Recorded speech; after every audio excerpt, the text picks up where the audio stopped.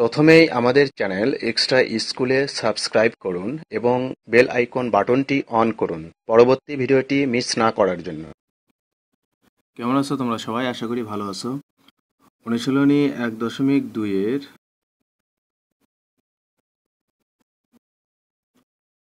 16 নম্বর প্রশ্নটি দেখো। প্রশ্ন হলো, if such that real r tends to real r এবং g such that real r tends to real r function দুইটি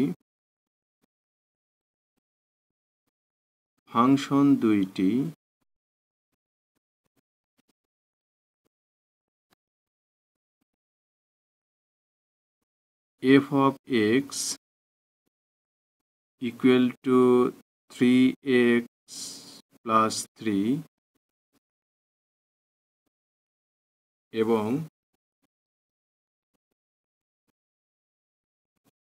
g of x equal to x minus 3 divided 3 দ্বারা সংজ্ঞায়িত।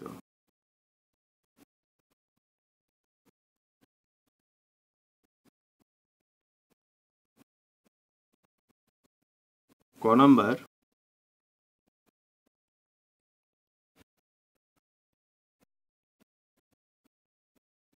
g inverse of minus 3 এর মান নির্ণয় করো। এর মান নির্ণয় করো। খ নাম্বার, f of x সার্বিক ফাংশন কিনা তা নির্ধারণ করো। f of x সার্বিক ফাংশন কিনা তা নির্ধারণ করো। গ, দেখাও যে g সমান f ইনভার্স। তো এখানে দুইটি ফাংশন দেওয়া আছে, f একটা ফাংশন, g একটা ফাংশন। আর f ফাংশন হলো যেটা f of x equal to 3x plus 3 R g ফাংশনটা হলো g of x equal to x minus 3 divided 3। তো ফাংশন দুইটি তাহলে এভাবে সংজ্ঞায়িত। তো ক নম্বরে বলা হলো যে g ইনভার্স অফ -3 মান বের করতে হবে। খ নাম্বার f of x সার্বিক ফাংশন কিনা তা নির্ধারণ করতে হবে এবং গ নাম্বার দেখাও যে g সমান f ইনভার্স। তো এখানে ক এর জন্য দেখো আমরা সমাধানে কি করব। শুরুতেই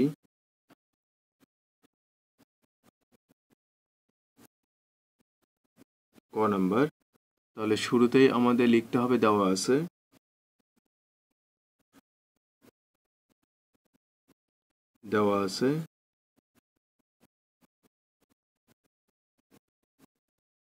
g of x equal to x minus 3 divided 3।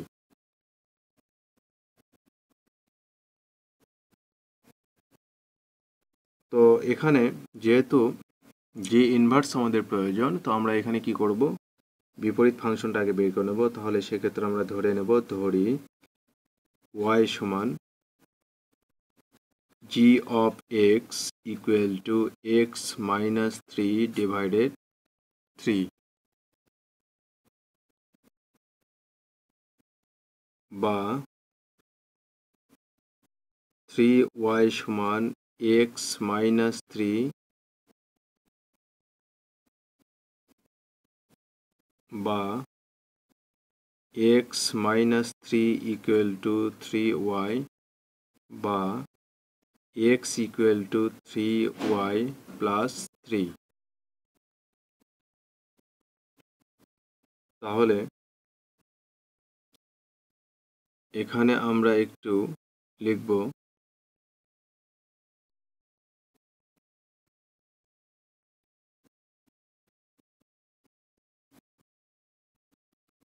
পাশে আমরা লিখতে পারি, দেখো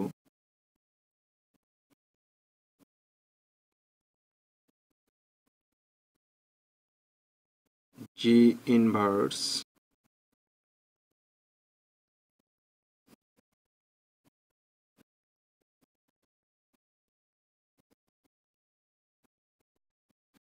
y সমান 3y প্লাস 3। যেহেতু আমরা লিখতে পারি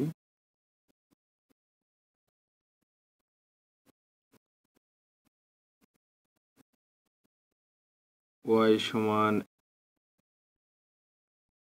g অফ x, এখান থেকে আমরা লিখতে পারি যে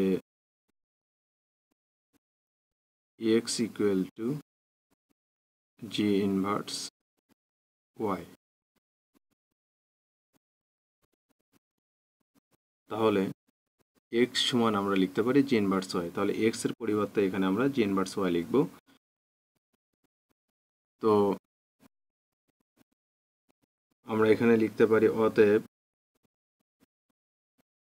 g inverse x equal to 3x plus 3। মানে x কে y বা y কে x আকারে, এটা আমি এর আগেও তোমাদের বলেছি, x এ y আকারে নিয়ে আসা, y কে x আকারে নিয়ে আসা। তো আমরা এখানে এই y কে আমরা x আকারে নিয়ে আসলাম। তো এখানে দেখো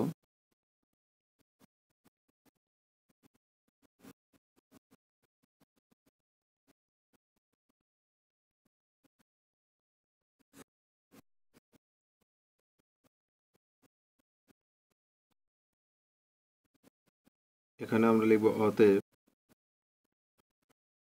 j ইনভার্স মাইনাস 3 সমান 3 ইন্টু মাইনাস 3 প্লাস 3। তাহলে আমাদের মাইনাস 9 প্লাস 3 সমান আমরা লিখব মাইনাস 6। এটি হবে আমাদের y এর জন্য আনসার।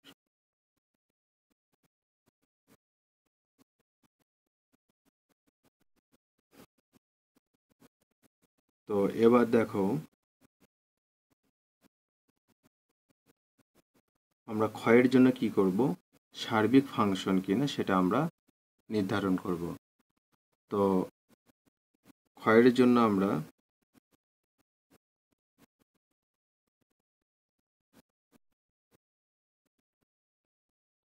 শুরুতেই লিখব, দেওয়া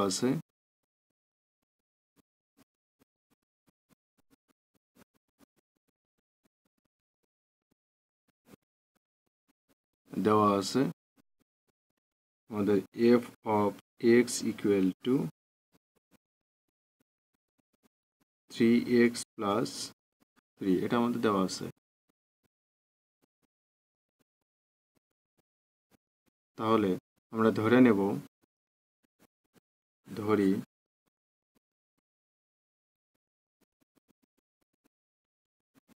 y সমান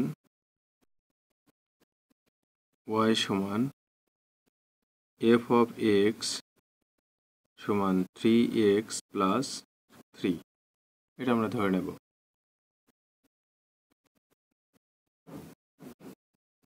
বা আমরা লিখব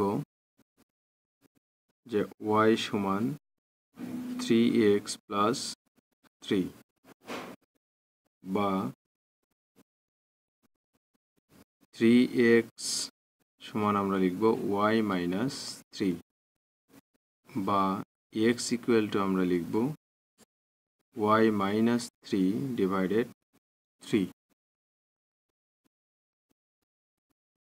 এবার এখানে আমরা লিখব যে y এর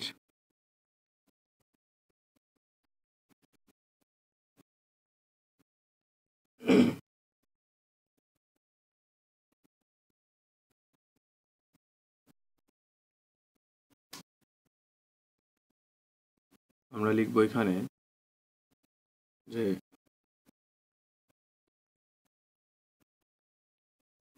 y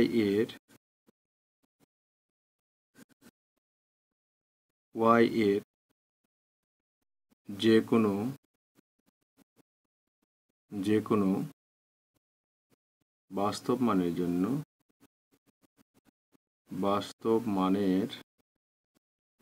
জন্য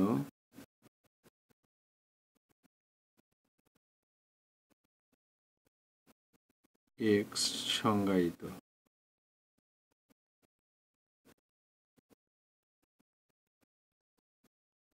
অতএব আমরা লিখব যে f এর রেঞ্জ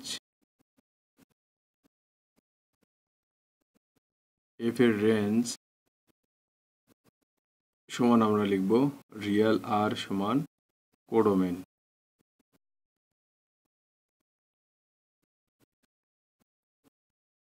অতএব আমরা বলবো যে ফাংশনটি সার্বিক।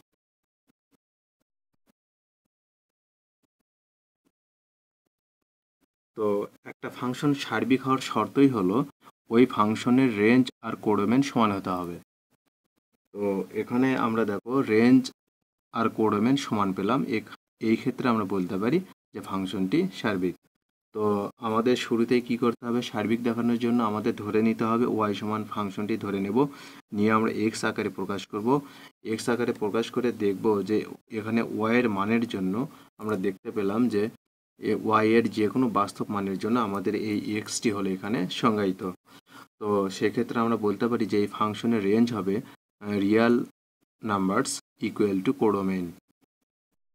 তো সেক্ষেত্রে আমরা বলবো যে ফাংশনটি সার্বিক, কারণ রেঞ্জ আর কোডোমেন এখানে পরস্পর সমান। তো কোনো ফাংশনের যদি রেঞ্জ আর কোডোমেন সমান হয়ে যায় তখন ওই ফাংশনটি হয়ে যায় সার্বিক function.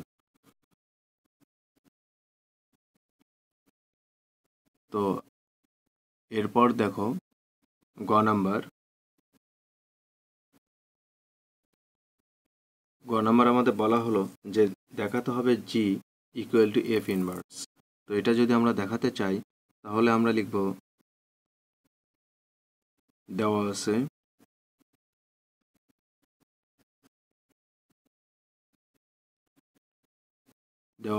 F of x equal to 3x plus 3।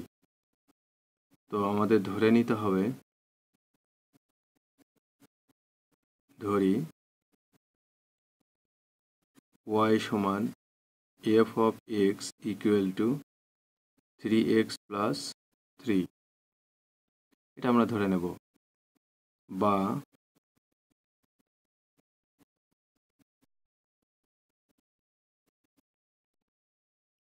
আমরা লিখব যে F of x equal to Y. অতএব আমরা এখানে লিখব x equal to F inverse Y, এটা আমরা বের করে নেব। তারপর আমরা কি করব, যে আবার লিখব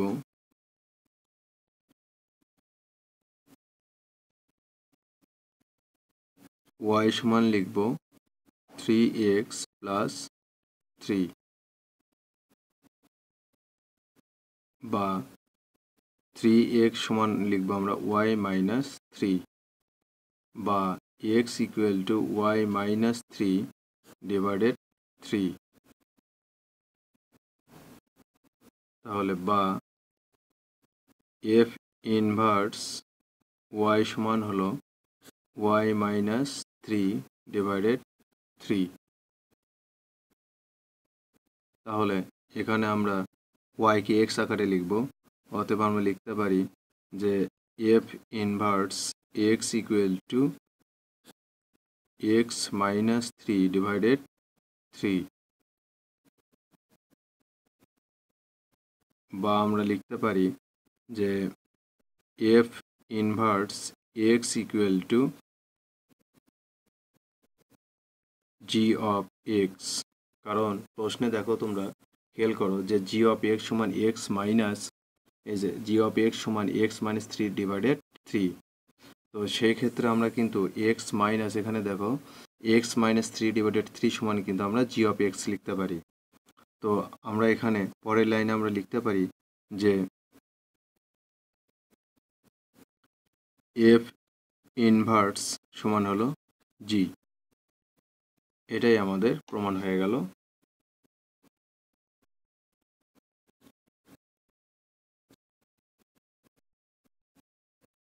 তো আমাদের দেখো দুইটি ফাংশন দেওয়া আছে।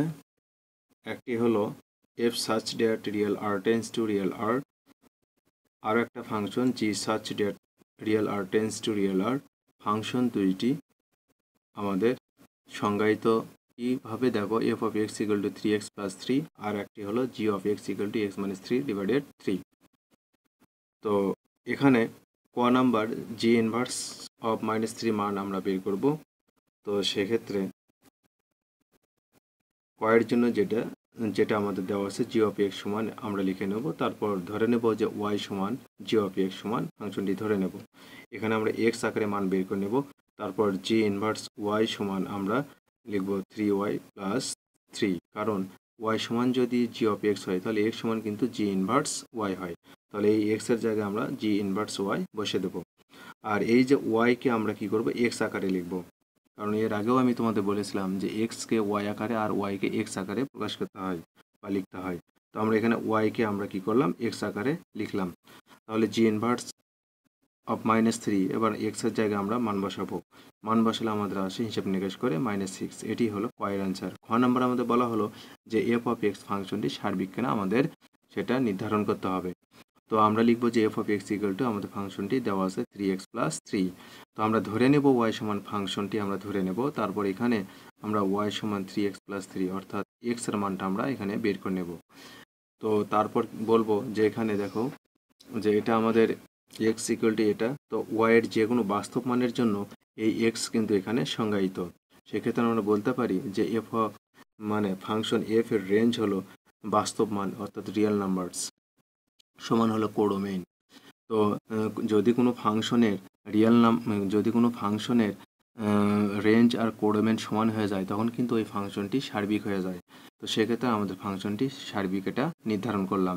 এবার গ নাম্বার আমাদের বলা হলো যে দেখাও যে জি ইকুয়াল টু এফ ইনভার্স। তো এটা যদি আমরা দেখাতে চাই বা প্রমাণ করতে চাই তাহলে আমাদের শুরুতে দেওয়া আছে ফাংশনটি F of x equal to লিখে নিতে হবে, তারপর ধরে নিতে হবে ওয়াই সমান ফাংশনটি আমরা ধরবো। তারপর আমরা কি করব, এখানে এফ অফ এক্স সমান ওয়াই লিখবো, আর এক্স সমান আমরা এফ ইনভার্স ওয়াই লিখতে পারি। তো ওয়াই সমান কিন্তু আমরা 3x প্লাস 3 এখান থেকে লিখতে পারি, যে ওয়াই সমান 3x প্লাস 3 সেটা আমরা এখানে লিখে নিলাম। তো এক্স, এখানে এক্স এর মানটা আমরা বের করে নেব ওয়াই মাইনাস 3 ডিভাইডেড 3। যেহেতু এক্স ইকুয়ালটা আমরা এখানে বের করে নিয়েছি এফ ইনভার্স ওয়াই, তো আমরা এক্স এর জায়গায় এফ ইনভার্স ওয়াই বসে দেবো। এই যে ওয়াই আকারে আমাদের এটা চলে আসলো, তো বিপরীত ফাংশন এটা আমাদের ওয়াই আকারে চলে আসলো। তো এটা কিন্তু আমরা এক্স আকারেও লিখতে পারি। তো F of x equal to ওয়াইয়ের জায়গায় শুধু এক্স হবে।